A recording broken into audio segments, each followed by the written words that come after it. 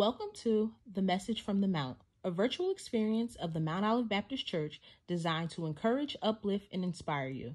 Here at the Mount, we are a caring church building family through transformational ministry. Once we're able to fellowship in person, we hope you will join us. Until then, we pray that you are blessed by our service. Good morning and welcome to our virtual worship experience. We are so excited that you decided to join us this morning. So we want to lift up the name of Jesus and give God all of the praise, glory, and honor, for he's so deserving of it. Amen. First things first, we ask that you share this video. Like and share this video so that we can spread the gospel all over social media. Amen. Hallelujah. How many of you are excited about the Lord on today? We are excited to be in the land of the living. Wherever you are, in your homes, in your car, in your room, or in your kitchen, we ask that you just get a spirit of praise and worship. Amen. The song is called I Call You Faithful. Anybody know God to be a faithful God? Hallelujah. We want to just lift up the name of Jesus right where we are and right where you are. Amen. Come on. Say, I call you faithful. Your name is faithful. You have been faithful to me. Help me say, I call you faithful. Your name is faithful. Faithful you are, and faithful you be. Come on and lift up the name of the Lord. Hallelujah. Thank you, Lord. Said, I call you holy God. I call you holy. Your name, Your name is holy. you have been holy. Holy to me. Said, I call you holy. Your name is Holy you are. and holy you be. Yeah, yeah, yeah, yeah, yeah, yeah. Said, I call you faithful God. I call you Your name, Your name is you have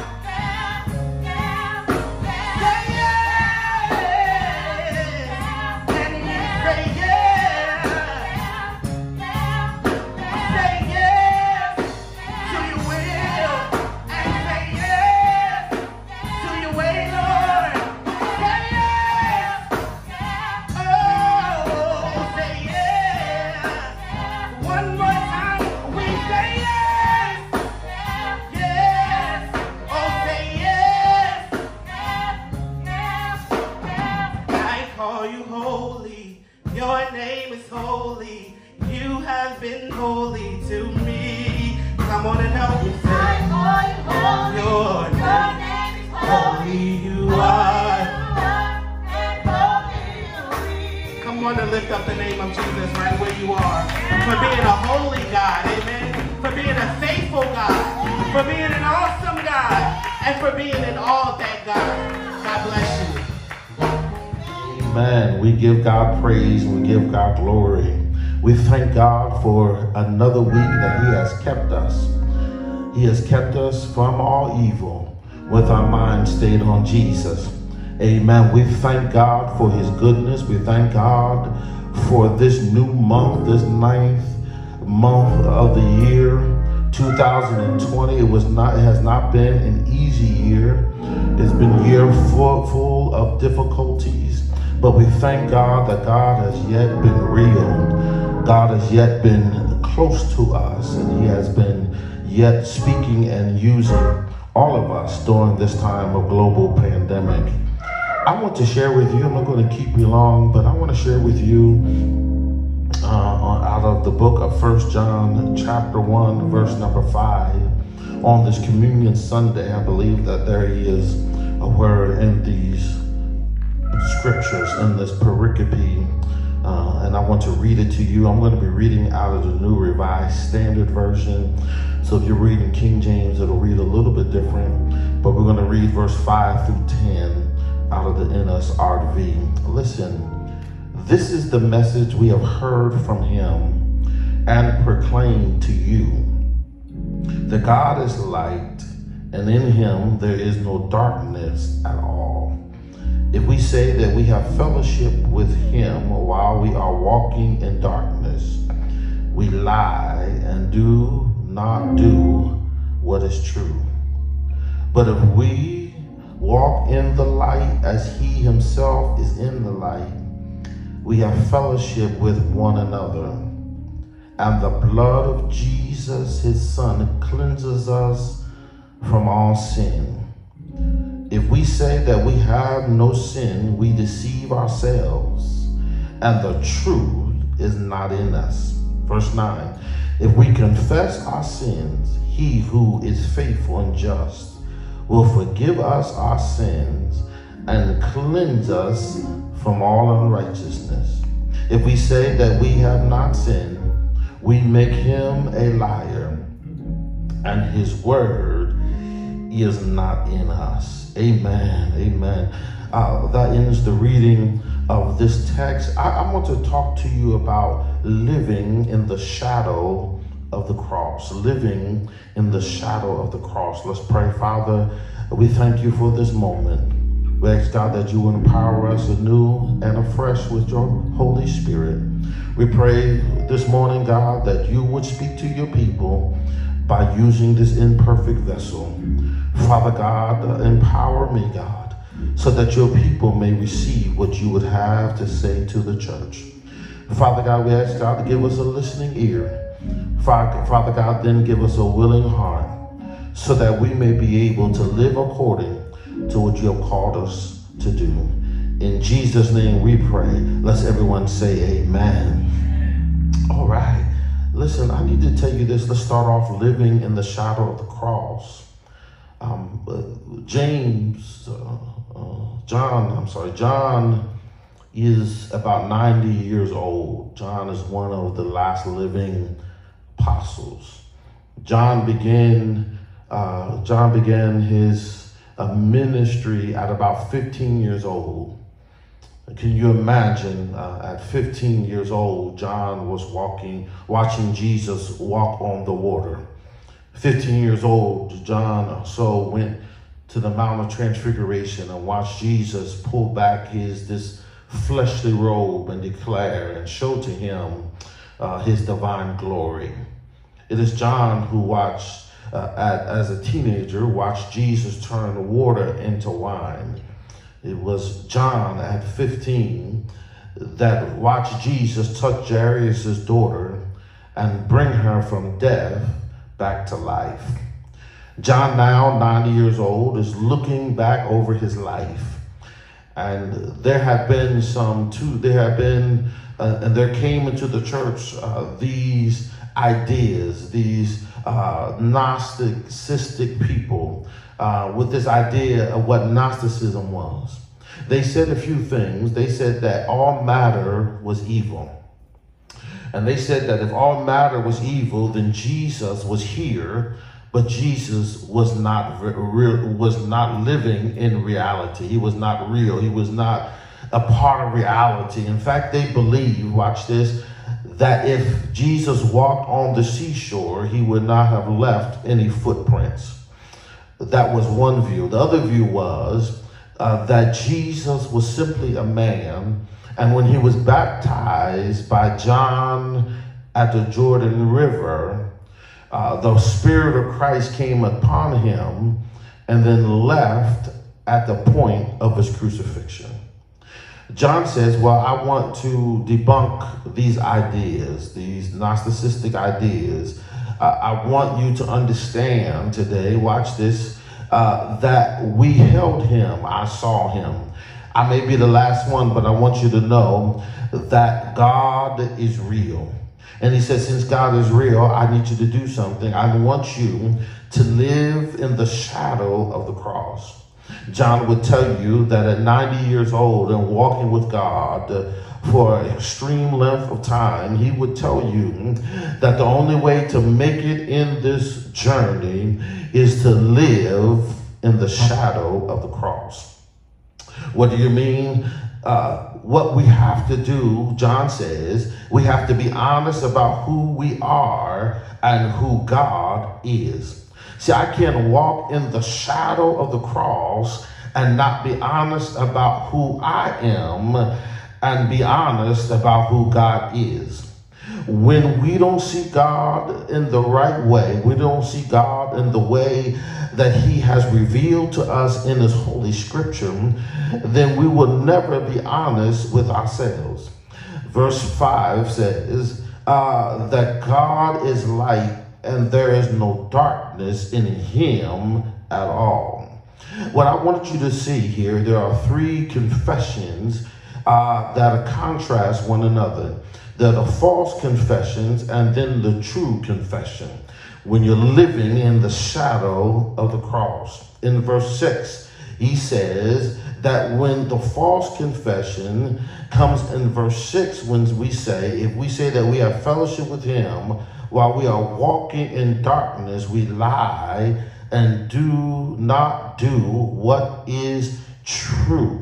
What John is saying, that when you have communion with God, when you are living in the shadow of the cross, you will not walk in darkness. What do you mean? He says, when you walk in darkness, we lie and do not do what is true. We tell God, we understand what you said, but I'm not going to walk according to how you just said it. That's the first confession. The first confession that's false is we cannot say that we walk in the light and then not do what is true. The second confession I want you to get is in verse number 8. The second confession says that the people who walk in darkness says, I'm not in sin. And when you say you're not in sin, you go even deeper into darkness and you go even deeper into deception. Watch this. The expression of truth is not in us. He says this. He says, if you say you have not sinned, look at verse 8. He said, if you say we have no sin, we deceive ourselves and the truth is not in us.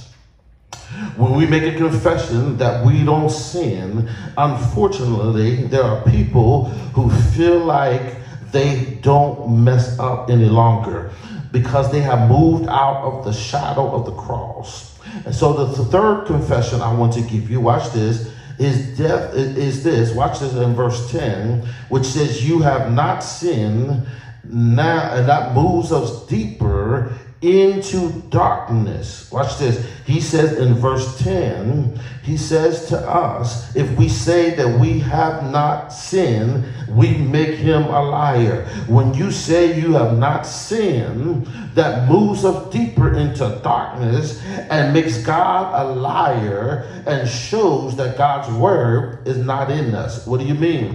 When we are not in the light of God, we can begin to move in false confession. False confession says that I didn't sin on yesterday. I did not sin last week. I have not messed up. I've done everything right. I'm not in darkness. And the Bible says that the more you say that, you are actually sinning by giving glory to your flesh.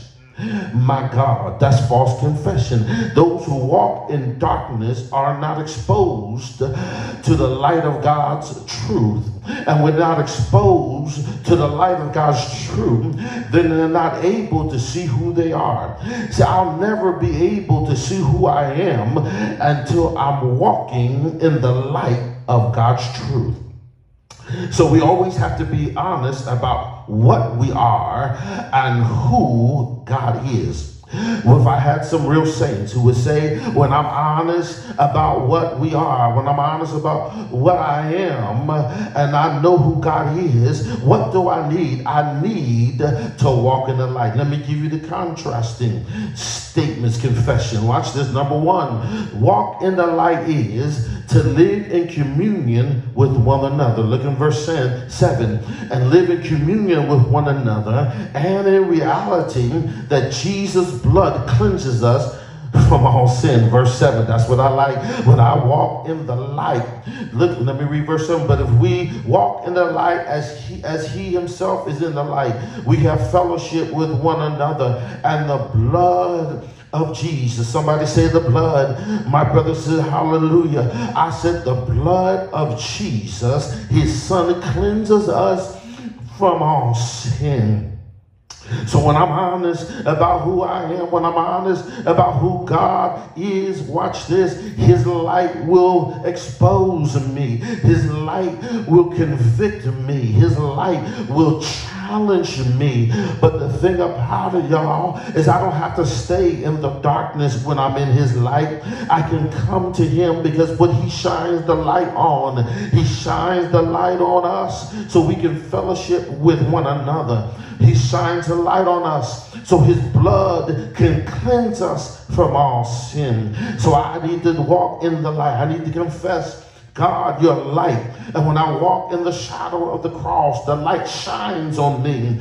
But when the light shines on me from the cross, I have the cross and his sacrifice that cleanses me from whatever is exposed. Number two, to confess our sins is to experience in Jesus the one who is faithful and righteous, the one who forgives and one who cleanses. Y'all, I'm excited about that. That's what he does. I confess our sins. What does it mean to confess? To confess means that I bring to God all that I've been through. The word confess, watch this, has to do with a judicial term, which means to renounce my sins. It means to confess in the context as a judicial term. It means to stand before God, our judge, and agree with him about our sin. Or if I was standing, one writer put it this way, the Supreme Court of Heaven, if they called you into accountability and you confess to him, if you agree with him, he says he's not looking for self-reproach. He's not looking for you to beat up yourself. He's not looking for you to try to fix it all by yourself. He says what I need you to do is agree with me that you messed up. What I need you to do is agree with me that you don't have it all together. What I need you to do is agree with me that you need a power that's greater than yourself. What I need you to do is agree with me and know that I'm going to change you, that I'm going to cleanse you, that I'm going to make you righteous, not because you didn't mess up, not because you didn't sin. I've broken the power of sin over your life. I've given you an alternative to sin. But when you mess up, my light is right there. My light is not there to make you ashamed. My light is not there to condemn you. My light is not there to try to put a weight on your back. But my light is there to give you true freedom, to give you an opportunity to lay aside every weight that so easily besets you. I'm here to let you know that when you're honest about who you are, you have to know who I am. I am that I am. I like when God said that to Moses, because when God said that to Moses, Carrie, he said that on the mountainside, his first name was I am, his middle name is that, and his last name is I am. Somebody ought to say hallelujah. I can come to him when he exposes it. I don't have to come him with shame, but I can come to him knowing that his blood is able. Then watch this. He changes this up. He doesn't bring the third point. This is what he says. He says, watch this. He says, my beloved children, my dear children. He says, I want you to understand, my dear children, that these words are a paradox. What do you mean? He says it's a paradox. There's power in removal. Watch this. So to walk is to have the sins of our lives transparent. So if I'm going to walk in the light, that means the light will expose my sin. That means I have to be transparent before God. Some of us try to hide before God. We try to put on big words and nice clothes, but God sees you. He sees you. In fact, he knows your thoughts even when they are far off. God knows us. He made us. He formed us in the womb. He knows your uprisings and he knows your downsettings. God knows you. And a walk in the light is to be exposed to the dark reality of sin. So the more I walk in the light, the more I'm living in the shadow of the cross, the more I understand the dark reality of my sin and the light of God's cleansing. Can I get a witness? It's a paradox. The closer and the more I turn to the light, the more I am aware of the darkness. I heard Paul put it this way: every time I desire to do good, evil is always present. Who shall deliver me from this body of death? Paul understood that the more I see the light, the more it exposes the dark reality of sin. But I'm glad that when I'm walking in between the light of God's truth and the light of God's righteousness, and I'm walking and looking at the darkness of my life, all I know is that every morning he wakes me up, he renews his mercy. Every time I go to him, he forgives me. Every time I tell him that I need him, he keeps on blessing me. Somebody ought to say something. He keeps on blessing me. I don't have to live. You don't have to live like Adam and Eve. When Adam and Eve, my God, were exposed, when the eyes were open in the garden, they took fig leaves, they took leaves, sewed them together, made aprons, and hid themselves from God. But can I tell you, we are free to walk in the light of God's righteousness. We are free to walk in the light of the exposure of sin. You don't have to hide. You don't have to try to sew it together yourself. But we can walk in the exposure of his light, knowing that in him is forgiveness and cleansing. We are freed to live for the other. We are free to let others know that because I'm walking in the light, I can love you. Because I'm walking in the light, I can lift you up. Because I'm walking in the light, you don't have to be ashamed before God. Just let God know that you trust him. Let God know that you allow him. You got to live under the shadow of the cross because you will mess up. You will sin, but you ought to stay in the light. And every time you sin, you have an advocate. You have a lawyer that will stand up on your behalf and say, Father, they're still accepted in the beloved. Father, I still love them. Father, I still care about them. Father, I'm still cleansing them. I'm making them better every day. I'm bringing them up every day. I'm making them brand new every day. And every day, his mercy is renewed. Can I get a witness here? Paul said that my God is rich in mercy. I don't know about you, but I'm glad that he has not rewarded you according to your iniquities. I rewarded you according to your sins, but I'm glad that he took everything that you ever done. He took every person, every child molester, he put it on his back. Every murderer, he put it on his back. Every hate monger, he put the sin on his back. He carried it. He carried it. Then he carried it to Calvary's hill. But that's not the end of the story, because on that Friday, he died. Didn't he die, y'all? He died. He died till the sun dripped and moon dripped in blood. He died till the sun refused to shine. He died till the Roman soldier said, surely he must be, he got to be the Son of God. But that's not the end, because if he only died, he wouldn't have power to make me brand new. But early Sunday morning, early, somebody help me preach this. Early Sunday morning, he got up. Yes, he did. With all power. Did he get up, y'all? With all power. Yes, he did. Power to change me. Power to make me brand new. Power. Power. Power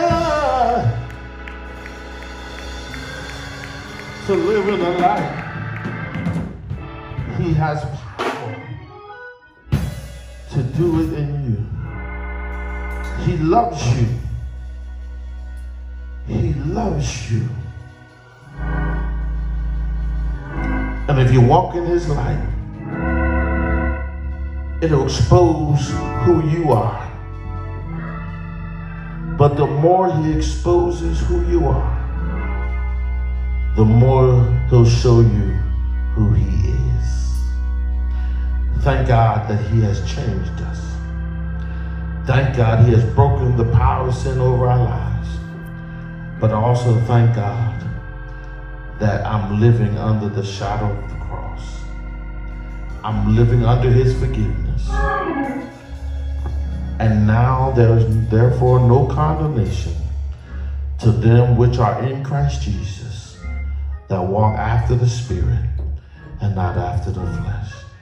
Heaven smile upon you. I love you. God bless you.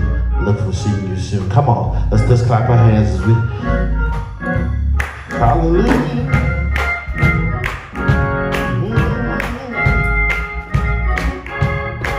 Come on, this little.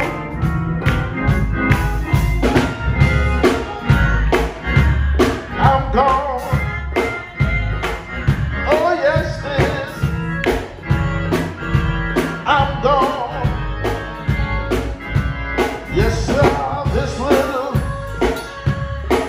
gone. Yeah, let it.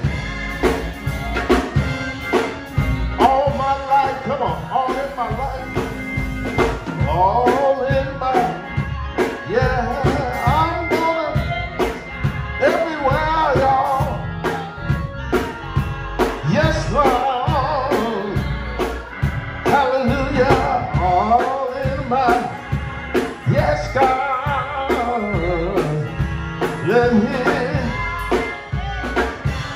Let it shine. God bless you. Have a smile upon you. Come on.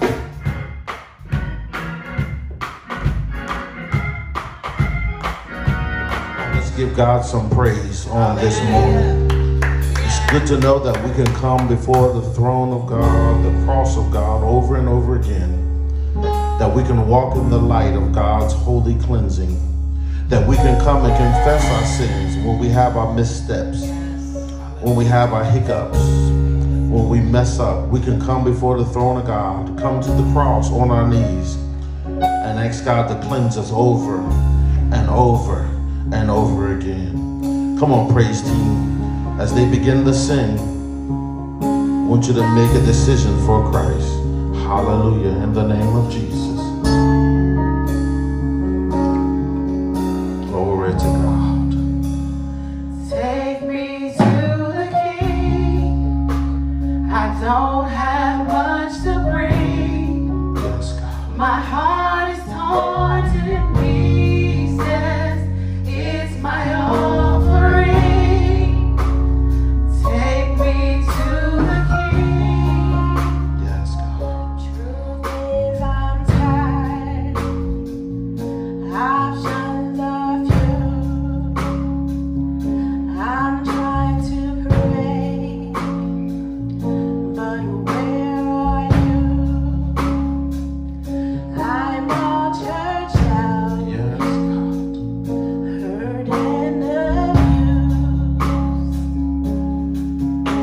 I can't think what's left to do.